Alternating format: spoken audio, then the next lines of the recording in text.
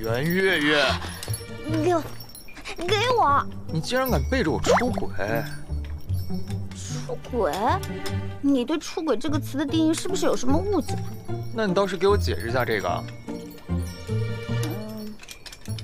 那我当时不是年纪小嘛，我也没见过世面啊，所以我才看谁都想嫁。那我不管，你也要给我写一个，而且啊，要比这个更加真挚。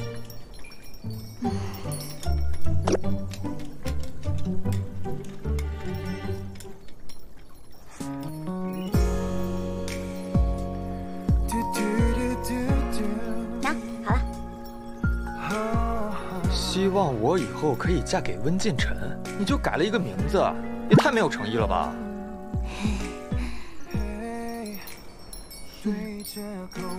能够遇见你对我来说是最大的幸福。有了你，我的生活变得绚丽多彩；有了你，世界变得如此迷人。你是我的世界，我的世界是你。希望我们永远在一起。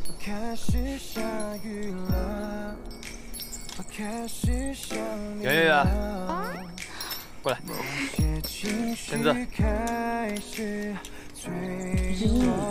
才晓得曾经拥有过，才会难过。越是深刻，就越不舍。认了这结果，你的选择。可然后呢？这个上面的承诺啊，你可要遵守啊。哎，又不是我写的。可是你签字了呀。是你逼我的。情书这种需要文采的东西，我是写不出来啦。所以说，这个应该是我的封笔之作了。变成回忆的漩涡，吞噬我。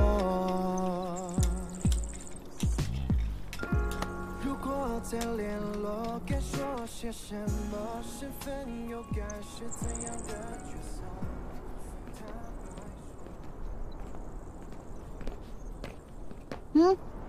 怎么不走啦？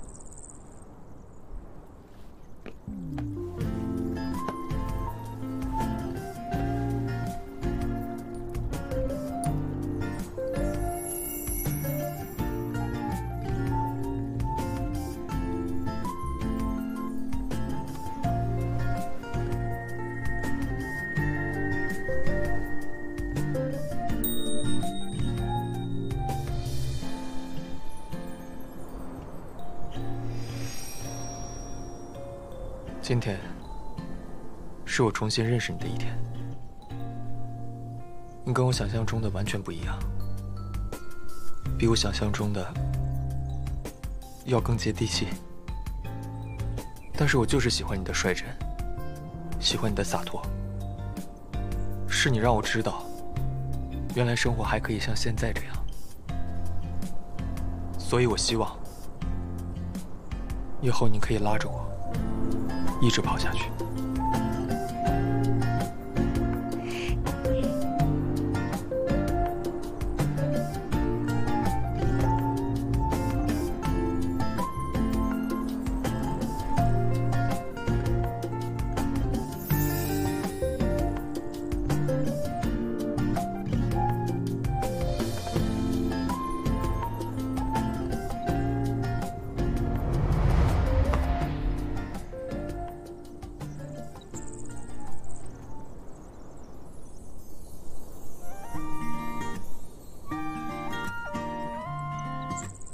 小袁姐，我的余生就交给你了，你可千万不能把我抛下了。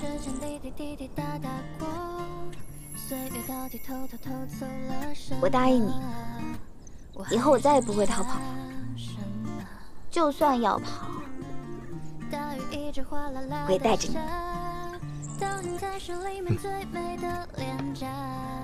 是我深爱的你呀，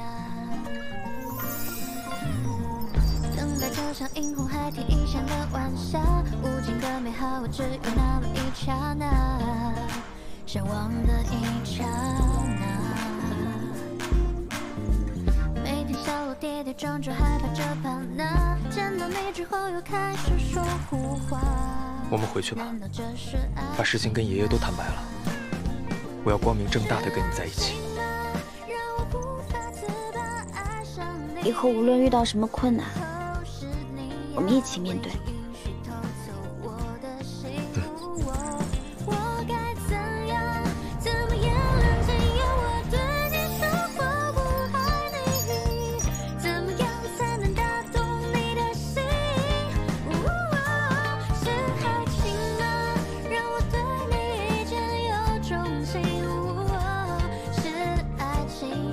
就连世人也解释不清。